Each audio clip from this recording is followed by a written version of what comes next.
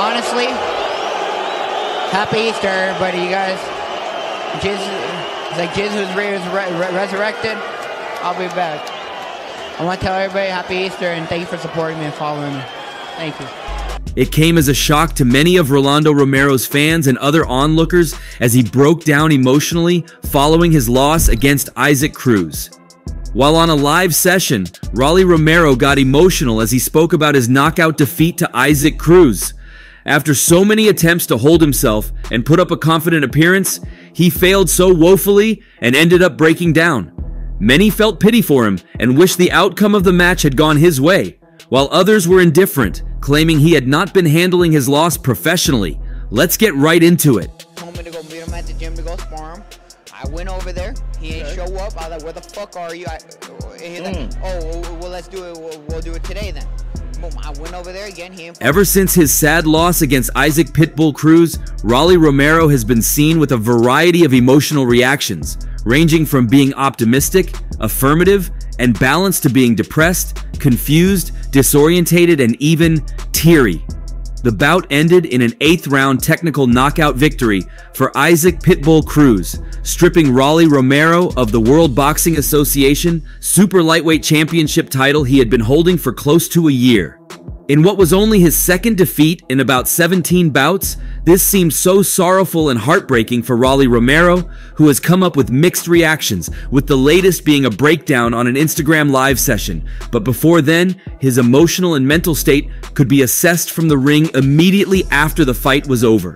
In his post-fight interview, Rolando was asked what went wrong during the fight, and for a good few seconds, Rolly Romero just stood there with the microphone in front of him, but no words coming out of his mouth. He took a lot of time before saying that he wanted to thank everyone for coming and supporting him. He wished everyone a happy Easter and claimed he would be back. However, throughout his interview, he was getting booed by the fans.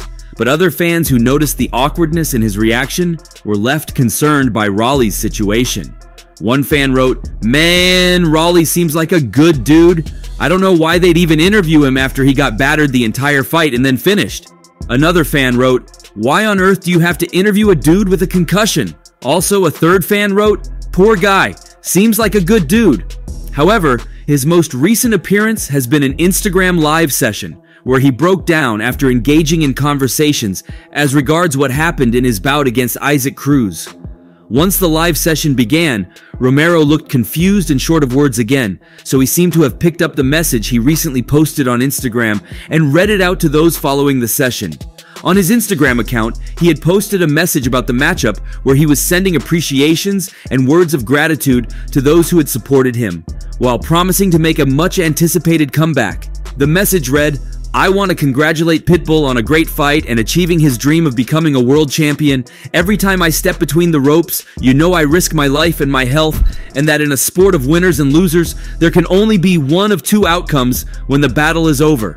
I came into this fight prepared to show the world my heart and my skills, and I felt I displayed that on Saturday night." He also added, "I never once got knocked down, let alone knocked out, and the ref had to save me from myself because I'm fearless and got cold balls of steel and wanted to keep fighting and putting on a show until the end." When you lose a fight, usually, the support starts to dry up and people stop calling to check in with you. But after Saturday night, I've received so much love and support from so many different places. It's made a huge difference being able to cope with and accept this defeat. Thank you to Amazon Prime, Premier Boxing Champions, my team, and all of my sponsors, and you the fans for putting all your support behind me. I promise I will be back better and stronger than ever, to further prove to myself and naysayers that I belong at the top level of the sport with the best of them," Rolly Romero said. We'll do it today then. Boom, I went over there again. He didn't fucking show up a second time, and he was just scared. He knows that I don't think he thinks I was scared of him. Motherfucker scared of me. Oh, this is fundamentals. He goes this way, gets punched in the face. He goes this way, gets punched in his face. He goes boom, boom, boom, boom, boom, boom. Those are his fundamentals. Before closing his statements with the hashtag, #RollyIsForever. Once he was done repeating most of these words again, he was confronted with the reality of speaking up again, and he coped so badly. In the comment section while he was live, fans kept asking what happened to him during the bout. While querying him on the outcome of the match, one fan even went as far as saying he fought like he had no plan. In response, he said, "I feel so bad about it. I feel so miserable. It's not what I wanted, but it just happened that way. I want to apologize to all my supporters for how it went." He uttered each word with so much emotion and sadness. He then continued saying, "I trained for months for this. I did all I could. I really can't explain what happened in the ring. I've tried to watch videos of myself and see where I went wrong, but..." Before he could mutter any more words, he burst into tears and was speechless for minutes. The fans that earlier queried his approach to the fight were soon appeasing and calming down his emotions. One fan said, "Raleigh, you'll be back soon. We know you're a good guy and this won't last. Get back to the gym. Get a trainer and fix yourself and everything will be fine." One other fan, in similar vein, said, "Even Tyson had losses. It's just a part of boxing. Don't beat yourself up, Raleigh. You're already a world champion and it's written in history books. You can surely bounce back and become all you've ever wanted to be. I hope to see you soon." Once he could put himself together, he continued his comments saying, "I don't know what went wrong, but I will take time off. I would retreat. It's difficult for me, but I will find a way around myself. Thank you, everyone." However, one of the responses that picked him up after his breakdown came from undefeated boxing legend Floyd Mayweather Jr.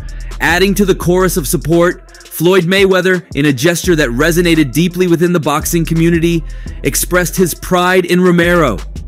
Floyd Mayweather offered a beacon of guidance to Rolando Romero.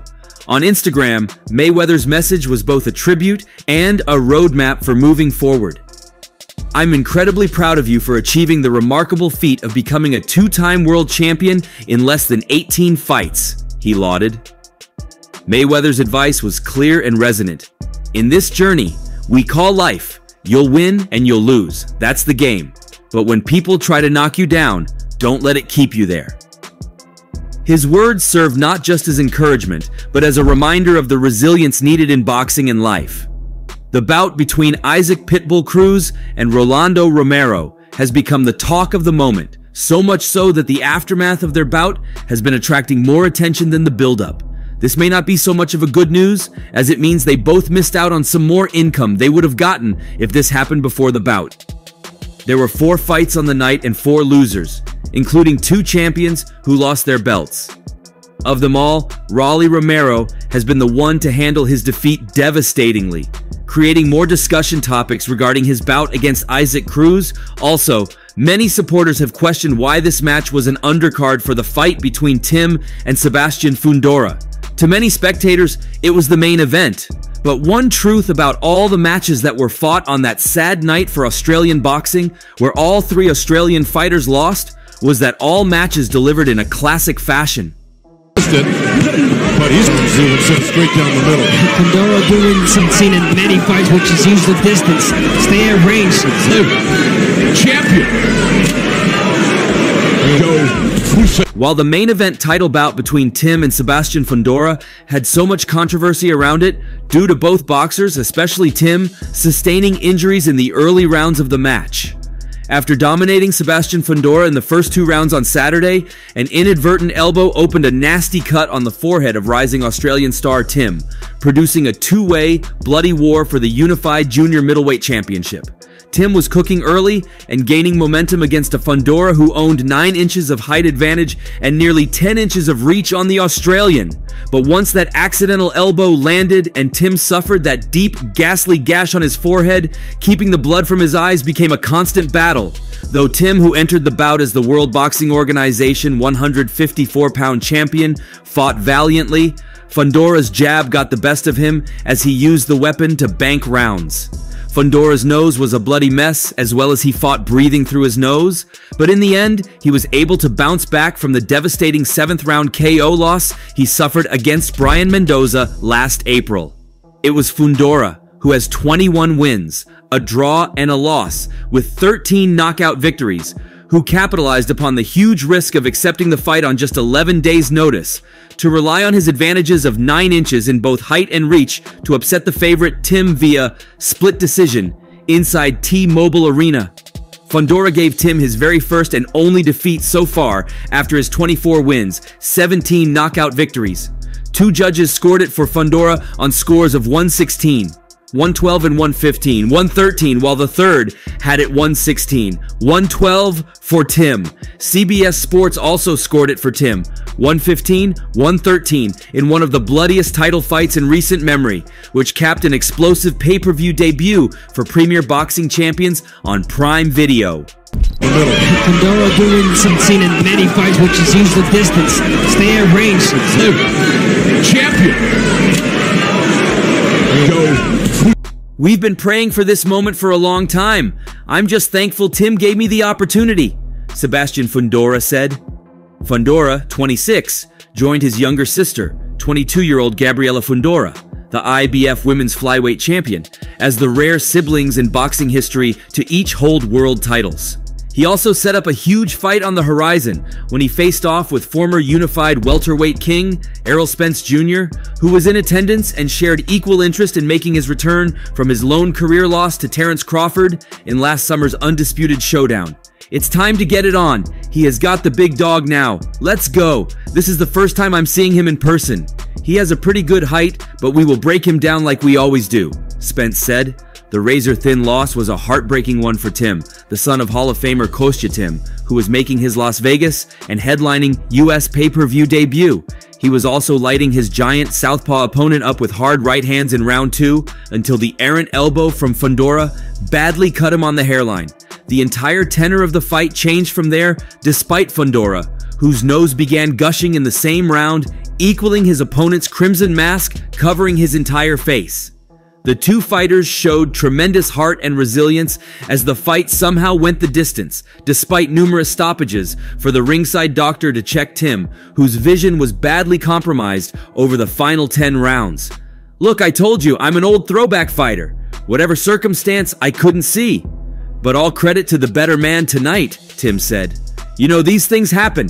The momentum was rolling and swinging hard in the first 2 rounds, and then boom, you're blinded. Congratulations to Fundora, he's the new king of 154. Fundora, who was originally scheduled to face Serhij Bohacuk on the pay-per-view main card for the vacant WBC title that was stripped from Jermell Charlo, accepted an upgrade to the main event after former welterweight champion Keith Thurman pulled out with a biceps injury. Fundora also claimed Tim's WBO title, along with the WBC, while Bohacuk defeated late replacement Brian Mendoza on Saturday's undercard for the interim WBC title. The fight also showcased a dramatic shifting in strategy from Fundora, a fan-favorite brawler who usually punts on his size advantages in favor of phone booth fighting. It's a style that cost him in his last outing in April of last year when he was ahead on the scorecards late before being knocked out by Mendoza, who went on to lose a decision to Tim 6 months later. Unable to trade leather with the harder-punching Tim, Fundora adjusted by boxing from the outside behind a consistent jab that created a conundrum for the judges, who were forced to choose between Fundora's consistent touches and Tim's desperate countershots, which often visibly moved Fundora backward. The first round, I was like, damn, I didn't want to break my nose today, Fundora said. My dad, trainer Freddie Fundora, said it to my cutman, I've been bleeding my whole life. Tim is a world-class fighter. He was a world champion for a reason. It was an honor to share the ring and make history with him. Tim, 29, was outlanded by Fundora according to CompuBox by a margin of 194 to 175. Tim held the edge in body shots 57 to 21, but was nearly doubled in jab output. Tim was also more efficient in a rare loss for a fighter, landing 47% of his power shots and 43% overall. Fundora landed 8 jabs per round after landing just 3 per round in his previous 5 fights. Fundora was all smiles on his walk to the ring, and after the victory when he stood across from Spence and verbally accepted the title challenge. I think it would be great. Spence is one of the greats, pound for pound. If I could get a win over him, it would be history again, Fundora said. But more than the title challenge with Spence, Tim has been given a golden opportunity to reclaim his world title after Sebastian Fundora's promoter on Tuesday said the Towering Inferno had agreed to a rematch. Fundora's promoter Samson Lukowitz said he would put aside $30 million blockbuster bouts against Errol Spence or Terence Crawford to honor his word of a return bout against him. It is understood that Allianz Stadium in Sydney and Suncorp Stadium in Brisbane are 2 potential locations to host Fundora Tim 2 should the newly minted unified American World Champion consider a rematch in Australia. In the wake of Tim's blood-soaked split decision loss to Fundora last Sunday, when he fought 10 rounds with a shocking head cut, Lukowicz indicated his fighter would next look to big money bouts against Crawford or Spence. But the veteran promoter has since backflipped, apologized to the Tim camp, and insisted Fundora would put his World Boxing Council and World Boxing Organization titles on the line against the Sydney Sider in his next fight. Tim, step up when you're ready. My word is always equal to a signed contract. Your rematch is ready when you are. The ring is waiting, Lukowicz said. Lukowicz said he was initially angered when Tim called him a weasel on the eve of the fight, but he had no interest in being vindictive towards the fallen Australian world champion. I realized I made a mistake, he said. I have apologized to Tim's management. I sent a WhatsApp message and said, sorry, I'm upset, but my word is my bond and you have a rematch. I was very upset with Tim and the way he behaved. I was upset how he called me the names he called me. It was disrespectful to a 73-year-old man, he added. I didn't sign any rematch clause, but after the fight, I woke up the next morning and said to myself, this is not me. I was upset by what Tim said about me, but I have to honor what I say, and I did say verbally there would be a rematch. I have scratched Spence as the next fight option and said it will not happen, he said. In a court of law, I don't know if Tim's promoter can beat me, but we don't need to go to court. We don't need a lawyer. I have worked in this business for 3 decades, and they know my word is my bond. You don't need a contract with me. I will comply with my word. The rematch may yet take place again in Las Vegas, given that Fundora is the defending champion and may be reluctant to give up home advantage by undertaking a grueling trip to Australia. A Fundora Tim 2 return bout is likely to take place within 180 days. Tim's manager Glenn Jennings said the Soul Taker, 24-1, 17 KO, could overcome the first loss of his career to exact revenge against Fundora. January 1st, 21-13 KO. Tim would win a rematch 100%, Jennings said. He nearly won this fight with blood pouring out of his head. He was 1 point away with one judge from keeping his belt. We will pursue the rematch. It makes sense. Fundora has the same options against Crawford and Spence that we had. I understand money rules boxing, but we would love a rematch either here or in Vegas. It's a contract, it's not just verbal. We've had a mixed run with his promoter. He is a crafty campaigner, and he has rattled our cage, but he knows there is a time frame in place that we can exercise and enforce. We would love a big Australian show. That's not out of the question. I will let No Limit run that side of things, and we'll look at the commercial terms and work out the best outcome for Tim. The loss on his record is irrelevant. It will do some damage in the rankings, but he was the talk of the town in America, and everyone was amazed by his courage and bravery, he added. I would love to see Fundora come to Australia. There is not a doubt in my mind that Tim, trouble-free, will win the rematch and could stop Fundora. However, Tim's return is expected to be between the next 6 and 9 months after the injuries he sustained on Saturday. Tim's trainer slammed critics of their cut management during the boxer's bloody loss to Sebastian Fundora and believed the fight should have been stopped by the doctor. Igor Golubev, Tim's uncle and longtime trainer, said the commentary around the cut man, Mark Gambin's treatment of the wound is ill-informed, while revealing Tim could be out of action until December. These people just want positions. Everyone will say they could do it better, but they weren't there, Golubev told this masthead. If you are not there, you can't know. We've never seen a cut like this. The blood was flowing like it was coming from a pipe. You need to stitch it up and put tape to stop the blood. You can't make the bleeding just stop. I was sure the doctor was going to stop it. The fight should have been stopped after round 4. I couldn't believe how much blood was. It was crazy. I couldn't see him. Yeah, you guys, let's go. Let's let Tim be. But he let the fight keep going. Tim was wiping the blood away. He could barely see anything, and they kept the fight going. So I thought, okay, we have a job to do. When I walked into the ring after the fight, I thought we won. Fundora landed a lot of jabs, but Tim hit him with the harder shots. 6 to 9 months, I'd say. We won't do any sparring until we have a fight locked in. I work backwards from that date, Golubev said. Right hook by Fundora lands. Not getting too crazy. I couldn't believe how much blood was. Tim is expected to be the latest by December due to his injuries, and Romero's fans would be hoping he doesn't take that long before returning to the boxing ring. If you enjoyed watching this video, kindly react by clicking the like button below.